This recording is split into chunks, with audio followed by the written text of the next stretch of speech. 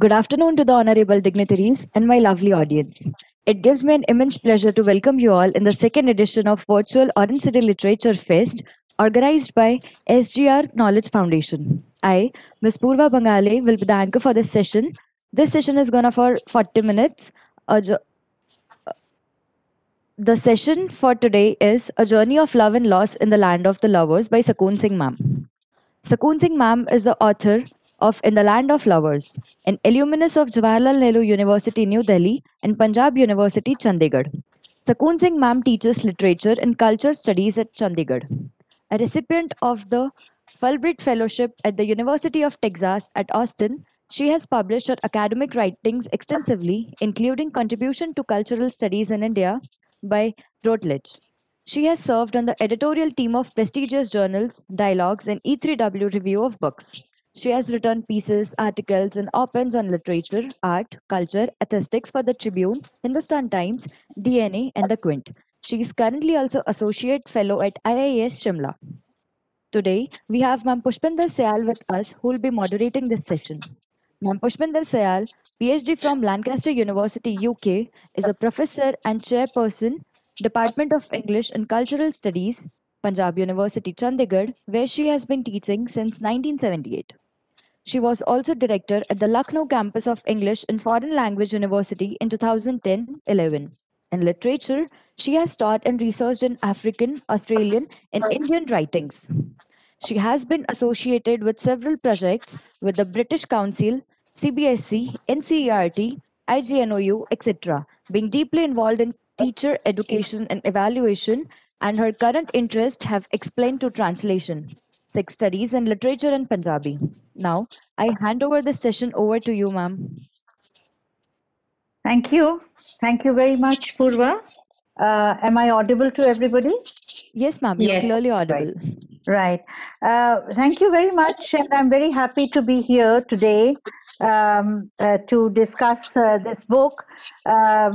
I give my greetings to the audience. I hope we have an audience from far and wide here today. And I'm very happy also, particularly because we are representing Chandigarh in a way, the two of us, the author today and me as the moderator. We are both from Chandigarh, and the book that we are going to discuss today is also, we can call it a Chandigarh book. It's a Punjab book, and within that, of course, it's located in Chandigarh. So we are going to have a great time talking about our city to the people of Orange City and to everybody connected with the Orange City. Ours is called the City Beautiful, by the way. That name was given to it very early on.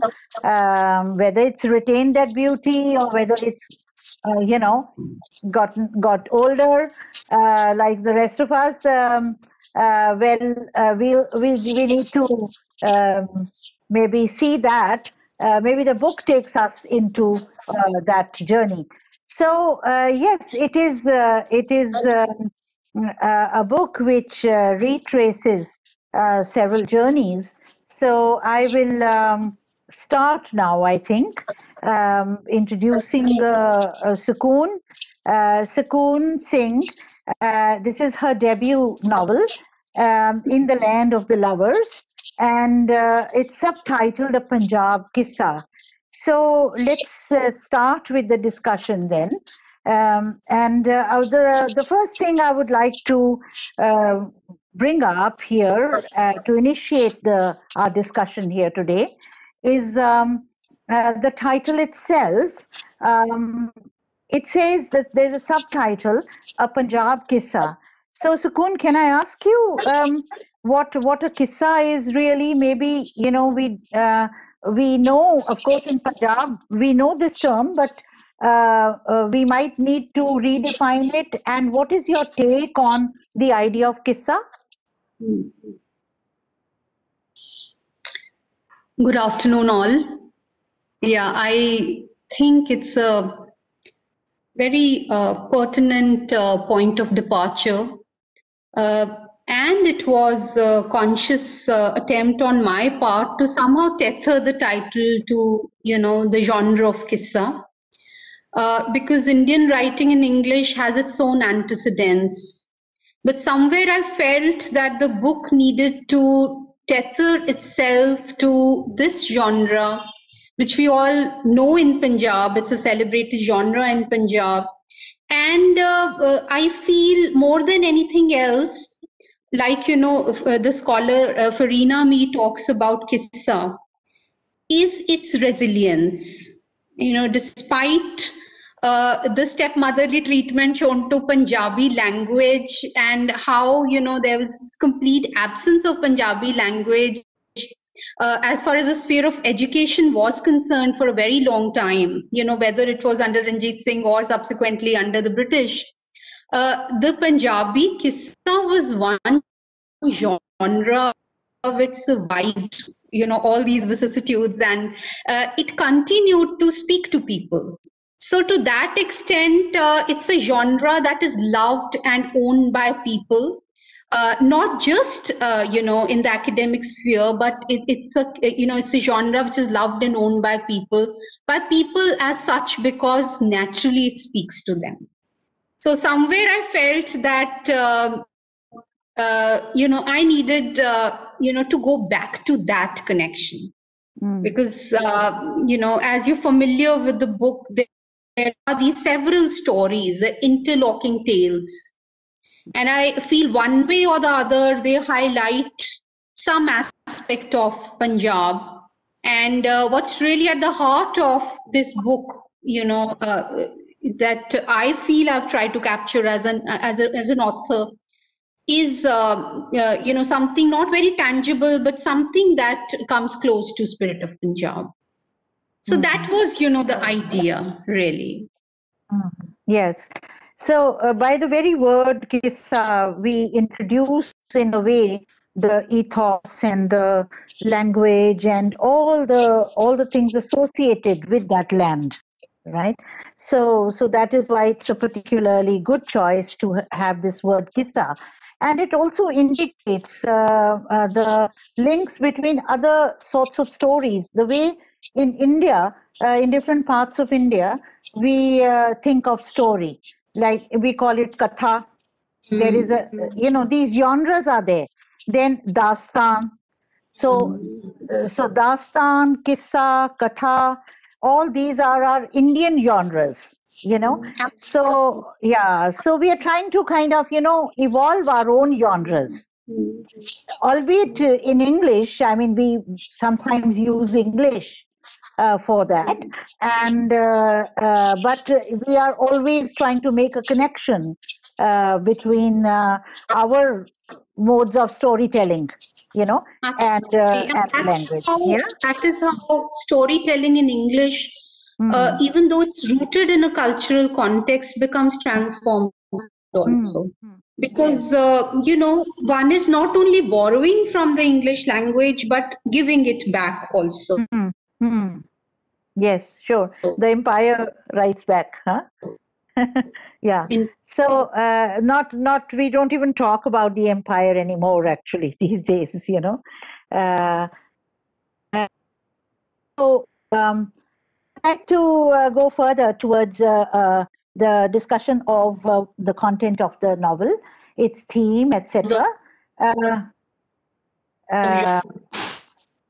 Yes. So, could I ask you about the major themes, particularly one very important aspect, which is that of the story of partition. One of the stories that is interwoven here is the experience of partition. Would you like to tell us about how you have depicted that experience of partition, and what it meant, and how it was lived through or remembered?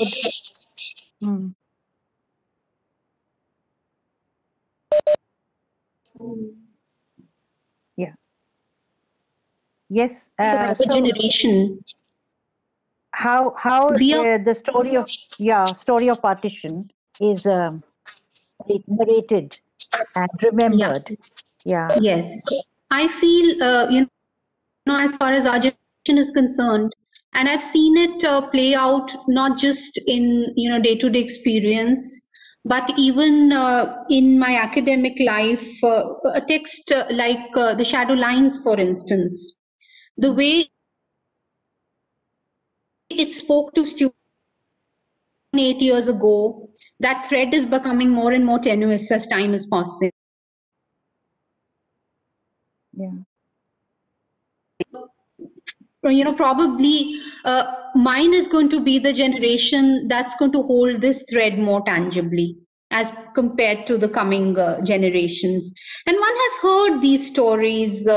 One's connection with the partition has not been as visceral as one's grandparents' connection, or for that matter, even the parents' generation, which kind of lived these experiences more firsthand, but at the same time connect with these stories.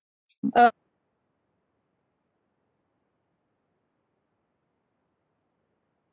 really,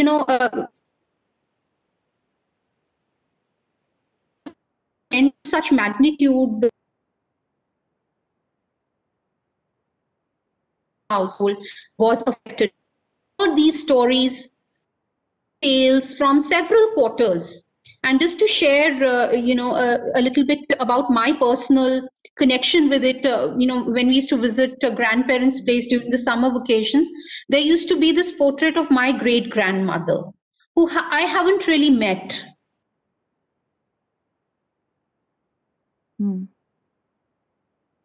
But I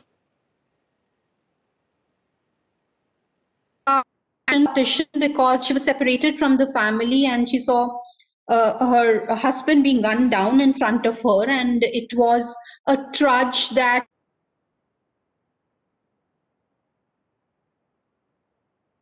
of these circumstances in which she found herself. So if you look at the character of Manji, I would not say that she's direct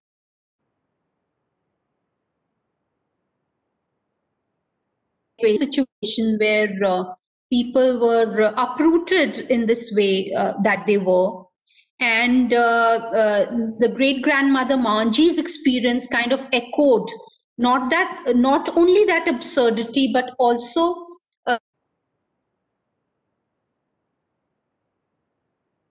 the kind of psychological impact that event had. And I feel as a community, Punjabis are a very resilient lot, to the extent that the experience of partition came and went, and people moved on with their lives.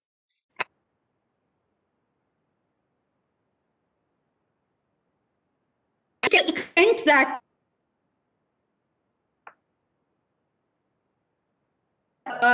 I feel now 2 generations down the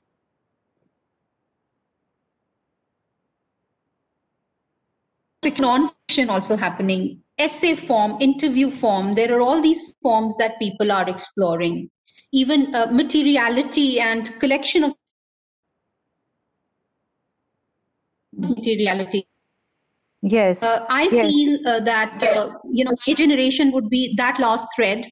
And just one little point I want to make here: this ploy that I use in the novel, where I show that Nanki loses her parents and therefore is raised by the grandparents. To a certain extent, that link in the chain that is missing for her is to put her directly in touch with the grandparents' experience, more directly perhaps than would otherwise have been possible. So for her, it becomes more near, more real, listening to the grandparents so directly. So you kind of eliminated one generation in between. Yeah, that is the rightest privilege. That's right. Of course. But what is important, it seems, that people would also like to know is how the experience is very closely bound up with women's lives. and how the partition transformed or changed or affected women's lives so much, and what their responses were, and their resilience, and then contemporary women today, how it's changed them, and how they also then go ahead to make their own lives. So if you can tell us something about the strong women characters in your book, because I think that's very crucial in your book to have these so many of these women characters there, and it is through them that we see the events unfold. Yeah, it wasn't a thought out plan that I would go about it like that.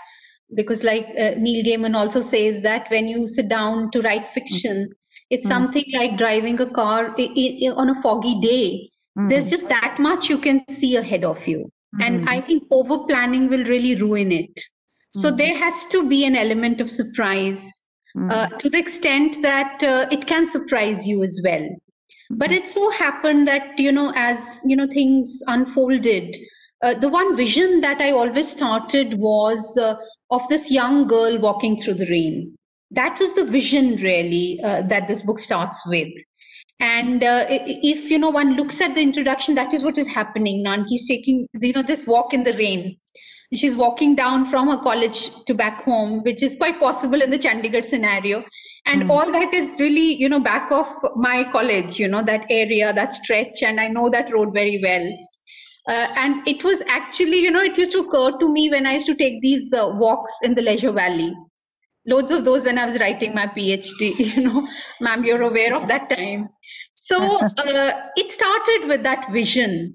But it so happened because Nanki was really in the middle of this experience. And she was the one who was, looking at this experience. We get to, she's like intervening between the reader and the wider experience as such. Then, as it became a more conscious act, I realized that no matter what, you cannot avoid a position.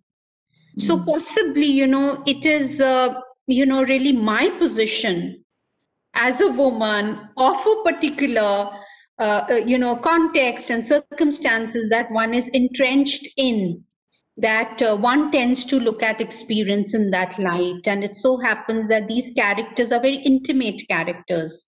That Nanki comes into, contact with all these women.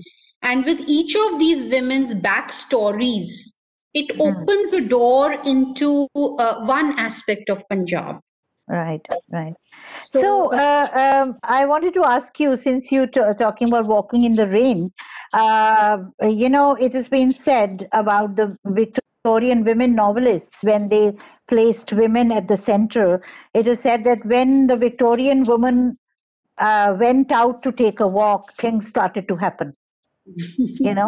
So that is the first kind of assertion, going out taking a walk.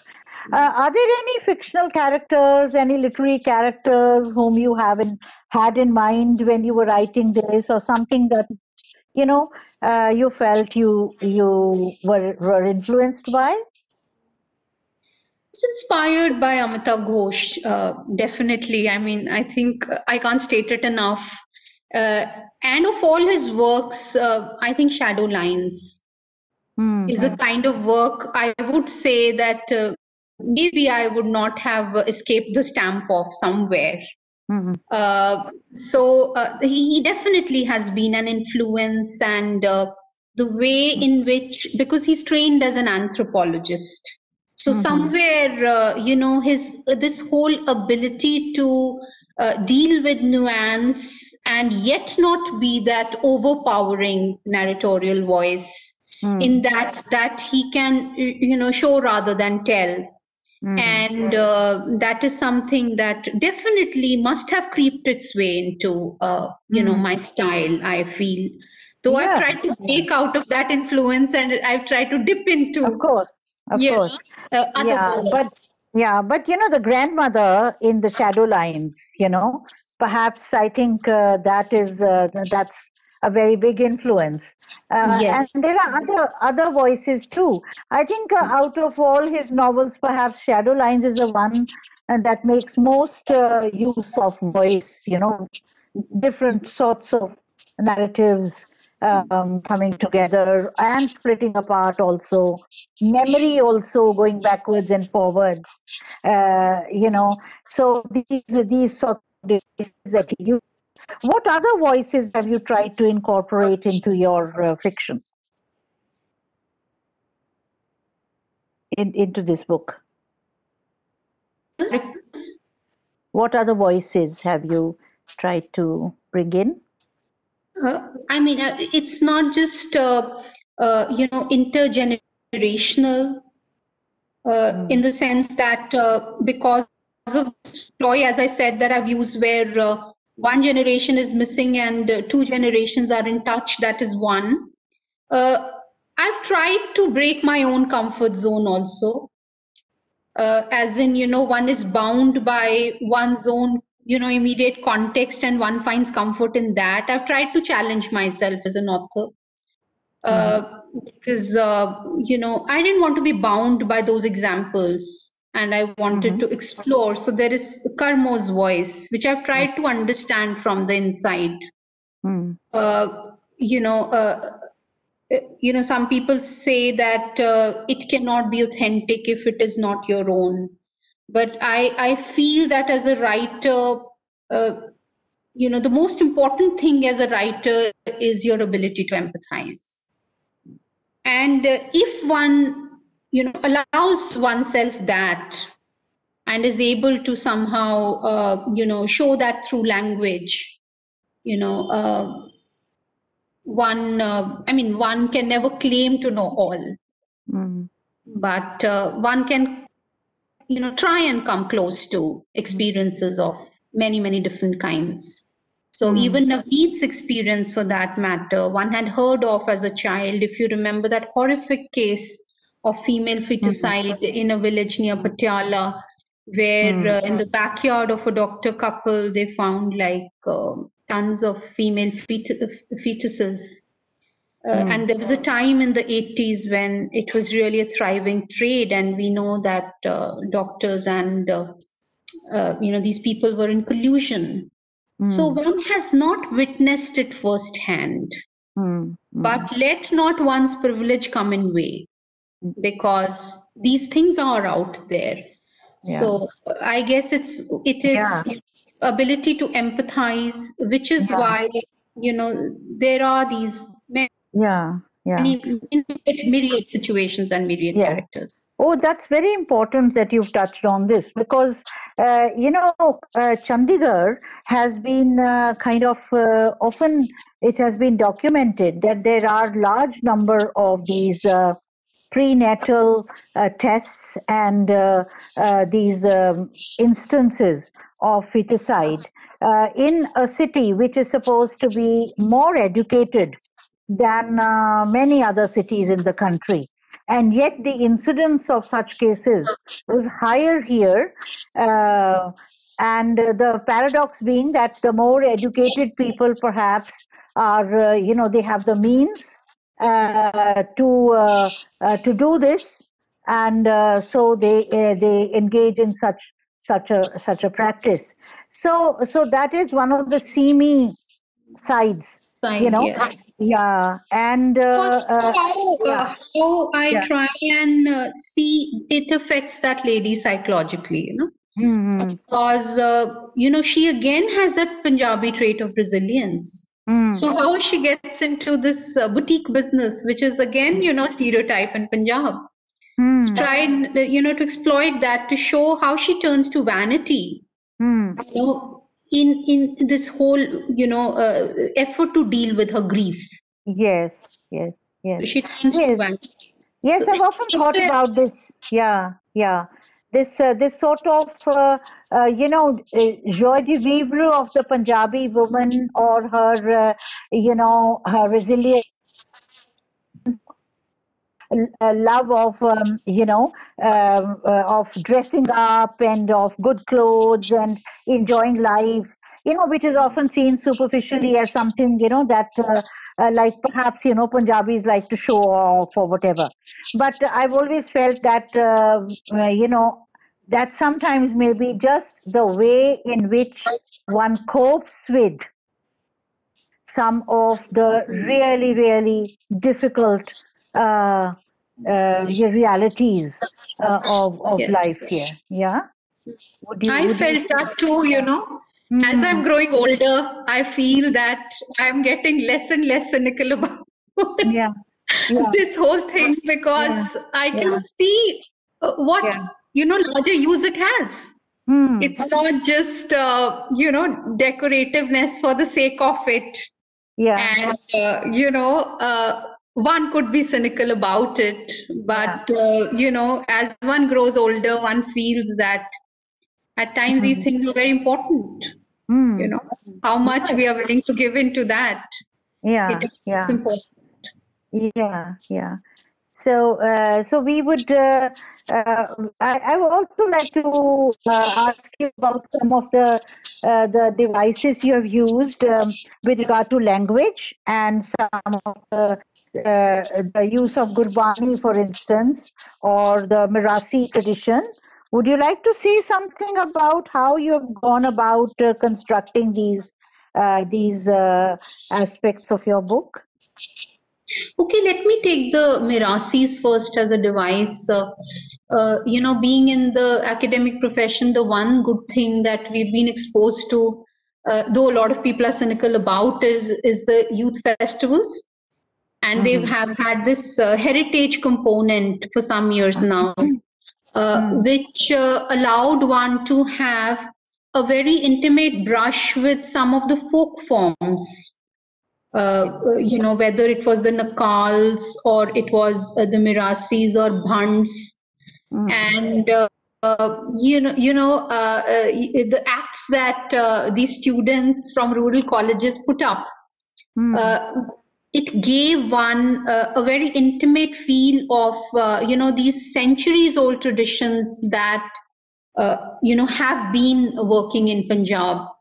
As far as my book is concerned, I feel they kind of play the role somewhat like the chorus. Yes, it is a bit like the chorus. Yeah, yeah. It's like the chorus where they Mm. wrap up the action. I mean, Mm. they don't appear after every chapter, No, no. Yeah. but the divisions are broader, Mm. and they come in where something of significance got wrapped, and they have their own take on the state of affairs. And Yes. this racy dialogue, this give and take, which for me personally was a lot of fun constructing. If you ask me Right. what was the most fun part, the Mirasis was the Yeah. Well, most fun it's an part. interesting. It's certainly So, an interesting experiment. Yeah, for you to make. You know, and as an because I experiment, was of trying, course, sometimes. I was also, Yeah. Yeah. Sorry. Yes. yes, ma'am, go ahead. Yeah. Please So go yes, ahead. it's a bit like sometimes it can be just a prestige, or it can be a for bringing in another element into the work. But certainly interesting to experiment with it. Now, Sakoon, I would like to sort of refer to the audience if there are some questions from the audience. If some people would like to.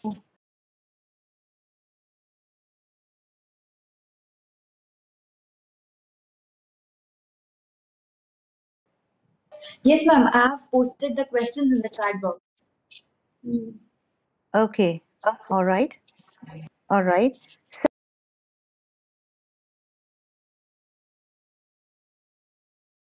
The audience, and that how do you think this book influences the thoughts of modern day women in Punjab, and what Sorry, ma'am. inspired you to write? I just lost a bit of your voice. Please could you repeat? I'll just repeat this. The question is that how does this book influence the lives of contemporary women in Punjab? And also the second question is, what inspired you to write this book? So I'll take the second question first. Yes. Being a literature person, one was exposed to, literary text. One deals with literary text. That is one's bread and butter. But as an academician, one is looking at literary text through the prism of theory. So it was really my attempt to go back to the very act. And somewhere this was always simmering, to break out of this whole prism of the way of looking at literary texts and go back to experience itself. So to a certain extent, it was a very conscious attempt to give up, a theoretical understanding and to dip into, more fundamental ways of looking at things. So it was a bit of an effort on my part because I was discarding. I was trying to discard a way of looking at things. To the second question as to how it's going to speak to contemporary women. I feel that we tend to make these categories of history and today and yesterday. And if more than anything else, I'm trying to show through this book is time is like a river. It's really like a river. At times we are not conscious as to how yesterday impacts today, or we're not aware of that. Right. But one cannot really escape that stamp. And there are contemporary characters as well, because Nanki's perspective is a contemporary perspective. But I feel that through Nanki, I also want to show a Sufi consciousness and an attempt to, really connect with the experiences that have been very vital for Punjab. Right. So there is a linked question to that, which is: have you witnessed any loss of love in the journey of moving towards becoming a strong woman? So I wasn't anticipating this question. Yes. But it takes one into sort of experiential, area. What would you say? Yes. Love and loss is what you are writing about. I guess most of us encounter that, and it's so much a part of growing up. That at times the residue is so tangible that it leads you into this direction, or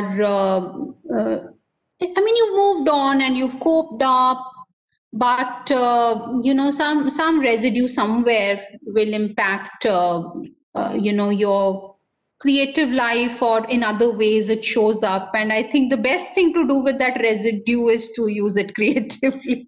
And strength, where does strength come from? Because moving towards becoming a strong woman, what does it imply, or what does it involve? What sorts of challenges? Could you find that in your main character, that sort of emergence through loss?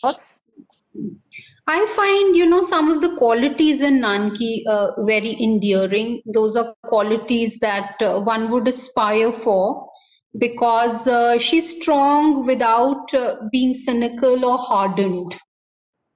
So I think that combination for me works. Right. So, plus her ability to rise above social conditioning. For me, that is very interesting, because the way she questions the idea of art She questions that suave director, that, hi-fi professor. She's able to only question him because somewhere she's stripping even her own understanding of art, the layers of social conditioning. Even art education is a kind of conditioning.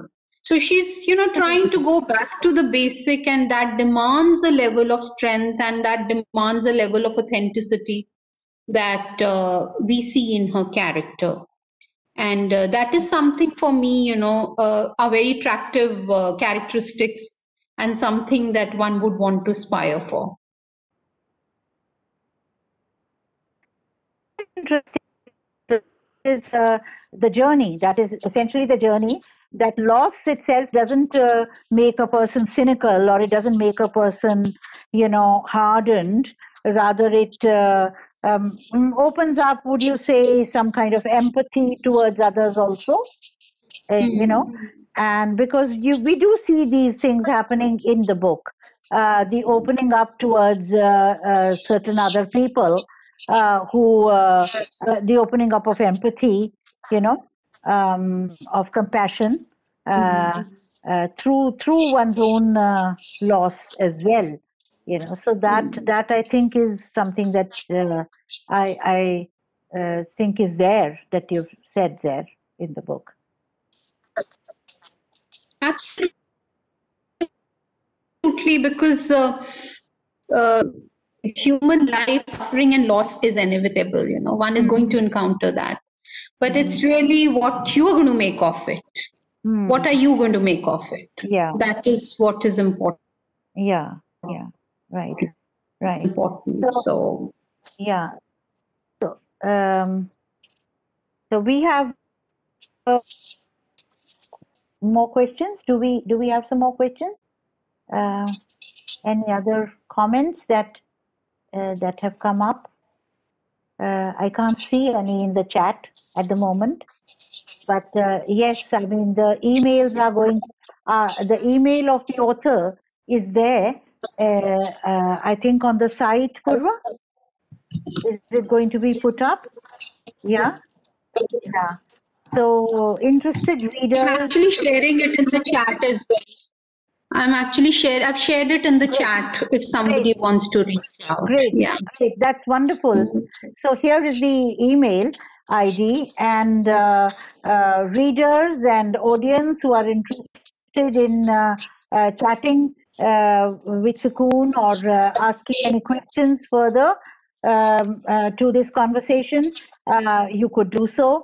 And it would be, I mean, one can say a lot more, because there are still some dimensions which we have not yet touched upon, and also with regard to the city itself, how it has changed over time, and how you have located the spaces of the city, and also art, and some of the lost arts, like the art of embroidery, that is accidentally discovered, and the fact that a lot of art is lost, crafts are lost, traditional arts and crafts of different parts, but in Punjab, yes, we have a loss of that kind also, the loss of certain artistic traditions, craft traditions. Would you like to sort of, would you have a comment on that? It's all there in the character of Joginder, and where it really begins is this these intimate spaces of the village home, where Joginder spends these long afternoons with the mother, poring over the fulkari threads and creating those wonderful embroidery pieces. For him, the love of embroidery really begins from there. And the way he's able to himself, build on that and improvise on that is my 2 cents also on how, art ought to be and is constantly evolving. Yes. Through the character of the... Even with very little support from the bureaucracy or the state, which doesn't encourage all kinds of art. They're just some fashionable trends which get into the limelight, and a lot of the art is ignored or neglected by the sponsors even. But it's very interesting that here we find a character, a man who does embroidery. We have few men who do embroidery and knitting and these kinds of things. But you see, the thing is that we don't have a gender divide among the traditional crafts people, the weavers and the artisans, so these are sort of artificially created, these divides, because anybody can actually, but somehow in our stereotypical view of people who do embroidery, we don't see men. So that is a very, very interesting character who does embroidery, and not just does embroidery, but he recovers an old, some very, very beautiful patterns, old patterns, and Yes. so that is And also the fact that he improvises, that is very important. He Yeah. builds on that because he has an ideal life, he's a soldier. So Yeah. he's picking up influences and adding Yes. on to it. So Yes. A soldier doing embroidery. too many stereotypes. Still too many stereotypes. Yeah. Yeah. So That's shall lovely. we wrap up for the day? Yeah. I think it's That's- 44. That's lovely. That's beautiful. And, people who read Sakoon's book will certainly find a lot of these interesting descriptions of, related to tradition of Punjab, to the atmosphere and the land of Punjab. So, I would, I think, conclude our conversation over here with that. So anything that, Purva, that you would like to add at the end of it, or should we then conclude this session? Ma'am, we should conclude this session now. All right. Okay. So thank you very much, Sakoon. And thank you very much, Purva, for being here. And Sakoon, I wish you the best for your next venture. I also wish you good luck with this one, that may your readers grow, and may our knowledge about Punjab or experience about of it grow with writings like these. So. So I'll just take a minute and thank you so much, Syal ma'am, because every time I converse with you, at times, I have a new insight about my own book, which is the most wonderful part, because, with you, it's always more like loud thinking, which I really, love, these sessions that we always have. And I think today it was no different. I'm glad, that these barriers of technology, we're able to now be comfortable with them. And Purva, thank you. Purva, thank you very much for, Thanks to you. And thank you, Orange City Literature Festival, for having us. Thank you. Thank you to the audience. Thank you so much, ma'am, for this lovely conversation. I also thank the publisher speaking, Rupa. On behalf of Orange City Literature Festival, we sincerely express our gratitude towards your acceptance for this session and knowledge shared with us. I am sure our audience attending with us was delighted to witness it. Also, I would like to thank the publisher and hope you all have a great day ahead. Thank you. Thank you. Thank you.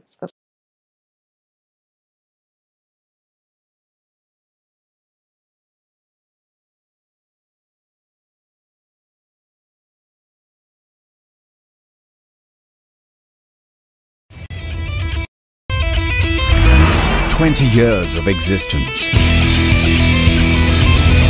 2 universities. 23 educational institutes. offering 137 courses. Raisoni Group of Institutions, a vision beyond.